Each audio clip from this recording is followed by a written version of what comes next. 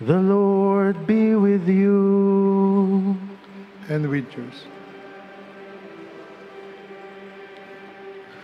A reading from the Holy Gospel according to Luke.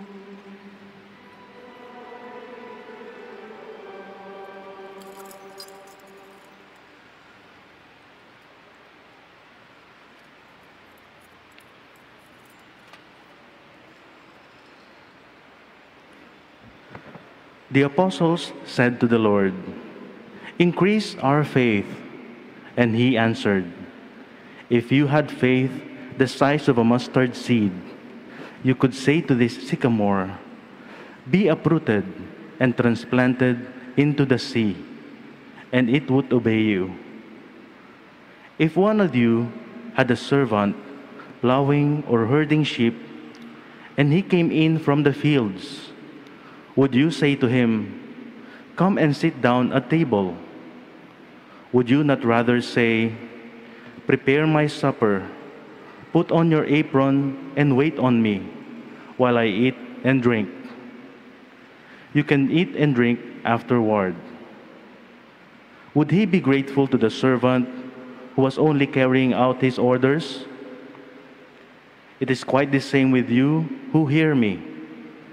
When you have done all you have been commanded to do, say, "We are useless servants. We have done no more than our duty." The Gospel of the Lord. Praise.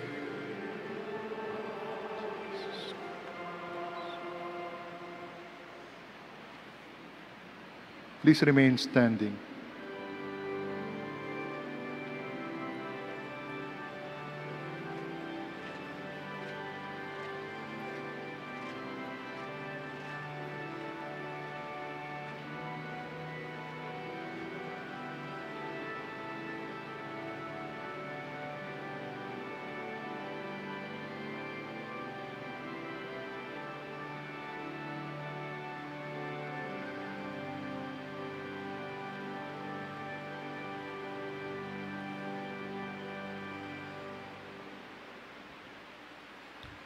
Please be seated.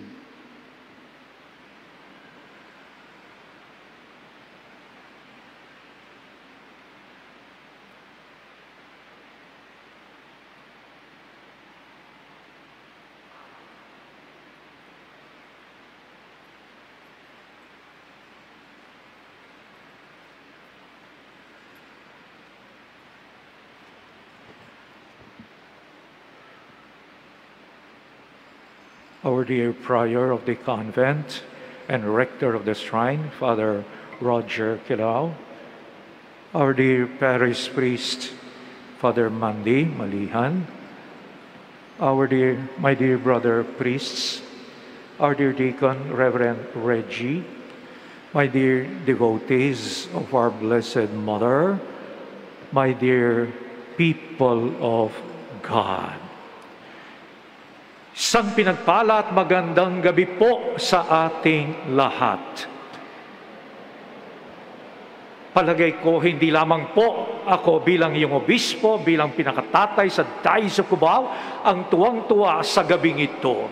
Ngunit nakadungaw, nakatingin ang ating mahal na ina sa inyong pagsikap, pumunta rito para parangalan at magdiwang tayo ng banal na misa, pasalamat at maghanda para sa masyang kapistahan ng Naval. So salamat po sa inyong pagdating. Hari nawa, ito'y magsilbi ng paraan upang lalong tumibay, lumalim ang ating pananampalataya. So yung general theme po na nabuo for our celebration this year is Journeying with Mary towards a church of communion, participation, and mission.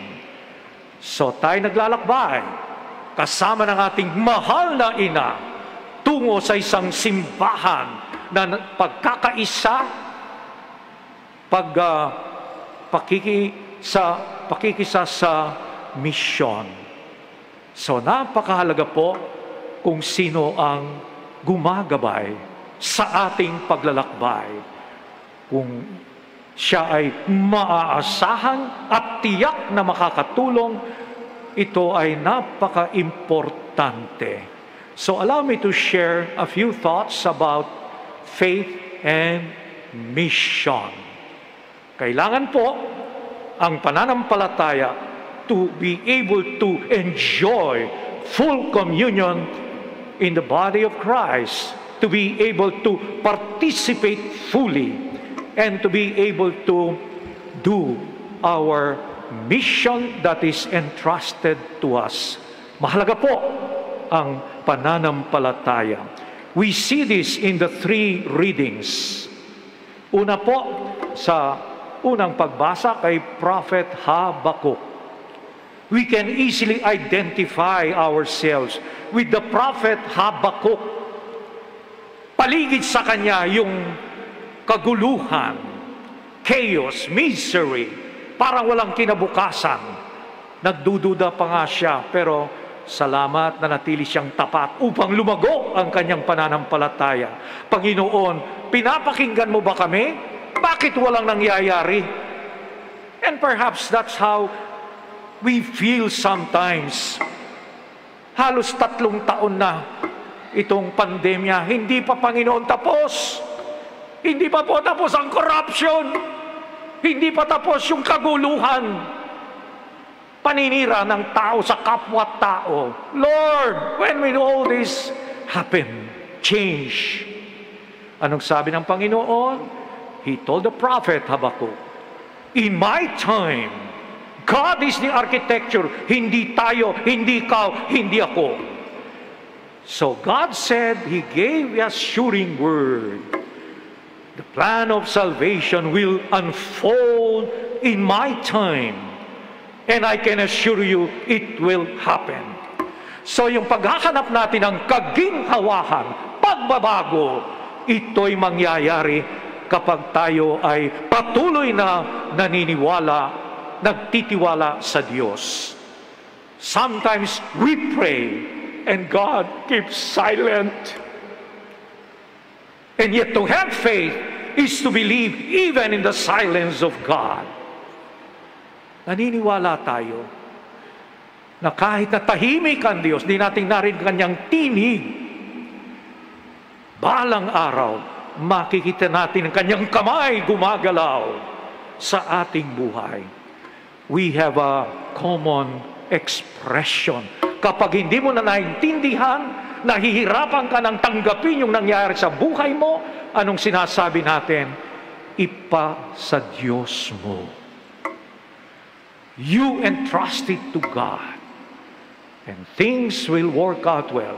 Not in the way we want things to work out well, not in our own timeline, sa oras at panahon, sa pagkakataon gusto ng Panginoon. So my dear friends, let these words from the Lord continue to assure everyone that God will always bless us with new life, with joy and peace. Ito rin po ang sinasabi sa atin ng salita ng Diyos sa ikalawang pagbasa. Parang patibay ng loob ni Timothy, ni San Pablo. Sabi niya, remember, nung ikaw ay biniyayaan ng Diyos, huwag kang matakot. He gave you the power of courage. Tandaan ninyo, nung tayo'y nabinyagan, nakumpilan, patuloy na humingi ng tulong ng Diyos, ang banal na Espiritu laging kumikilos sa ating buhay. Kung tayo'y takot, humingi tayo ng tulong sa Espiritu ng Diyos. Kung tayo nangangamba, humingi tayo ng tulong sa Kanya. So sabi ni St. Paul, huwag mong ikahiya ang iyong natanggap na mabuting balita tungkol sa kaligtasan ng tao. Tayo po, kumisan, ikinahihiya natin na tayo'y Katoliko o Kristiyano. And yet, Maraming pagkakataon, pinagkakalawang Diyos upang lumago ang ating pananampalataya, maging matatag sa anumang oras ng ating buhay, kaharapang krisis, kaharapang matinding problema. Ang mahalaga ay tayo ay nananalig sa Diyos. We focus not on our problems, but we focus on the goodness of God, on His wonderful works. And this is what we learn from our Mother Mary. Kahit siya ay napiling naging ina ng Diyos, hindi siya exempted sa mga krisis, matinding pagsubok, ngunit nanatiling tapat si Maria. Hindi malinaw ang lahat, yung plano ng Diyos ng kaligtasan kay Maria.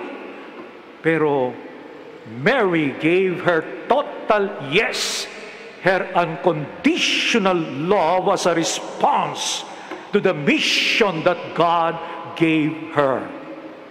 Sana tayo rin po, sabi nga ng mga kabataan, sana all. Sana all. In responding generously to the goodness, to the greatness of God. So yung katlong pagbasa sa Gospel, bakit kaya sinabi ng mga apostol kay Jesus, Lord, increase our faith. Dagdagan mo po ang aming pananampalataya. What you heard in the Gospel is from chapter 17, verses 5 down. Pero yung first 5, 1 to 5, ay mahalaga. Anong sabi? Be careful that you do not scandalize the little ones, because if you do, it's better that a millstone may be tied to your neck and you be thrown into the sea. Sana huwag kayo maging sanhi dahilan upang magkasala, ma-iskandalo yung mga maliliit. And then he also mentions about forgiveness. Be forgiving. If your brother sins 7 times and asks for forgiveness, pardon him 7 times. Pardon him as many times as he offends you, and he asks for pardon. Kaya nung nangyari po yun, sabi ng mga alagad, Panginoon, ang hirap naman ng iyong hinihingi sa amin. Kaya anong sabi? Increase our faith. Hindi madaling tanggapin yun. Hindi madaling isabuhay. Magpatawad, magsikap parang hindi maging iskandalo sa mga ibang tao. Pero kung malalim ang ating pananampalataya, sabi ni Jesus, kahit na katiting lamang, dahil sa katiting lamang, ang kapangyarihan ng Diyos ang siyang kumikilos, gumagawa. Kahit ano ay mangyayari. So, tularan natin ating mahal na ina sa pagpapakumbaba. Ang tunay na pananampalataya ay ginagawang mababa ang kalooban ng isang tao, kinikilala ang gawain, ang kilos ng Diyos sa kanyang buhay. And this is what we see in Mary, our Mother. Kanina sa simula ng misa, we sang the Magnificat. The Lord uplifts the poor. Yan ang Diyos na mapagmahal. Yan ang Diyos na nagmamahal, walang kondisyon sa atin. And so, if this God continues to love us unconditionally, to serve Him is our joy. We are not slaves. There is that filial relationship the way Mary was related to God. So, hindi tayo parang alipin, ngunit tayo ay malugod na anak ng Diyos. So let's pray that nothing can really shake our faith.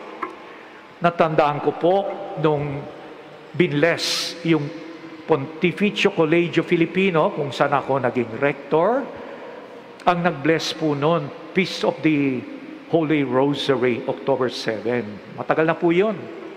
Dahil malakas ang ulan noon, akala nila hindi na darating yung Papa. Pero dumating pa rin. At anong sabi niya? Sa yung kanyang pambungad na salita, Multe aquae non potuerunt extinguere caritatem. Kahit na malakas ang ulan, marahil ang ulan, simbolo ng pagsusubok, krisis, hindi sapat ito upang mamatay ang apoy ng pag-ibig sa puso ng isang tao. Ito ang makita natin kay Mama Mary. Sana ito rin ang makita sa ating buhay. Marahil sapin-sapin ang ating mga problema, hindi mabibilang yung mga hinaharap nating krisis. Pero kung nandun yung malalim na pananampalataya, umahal ng pag-ibig, balang araw, magtatagumpay tayo kasama ng Diyos, kasama ni Maria. Amen.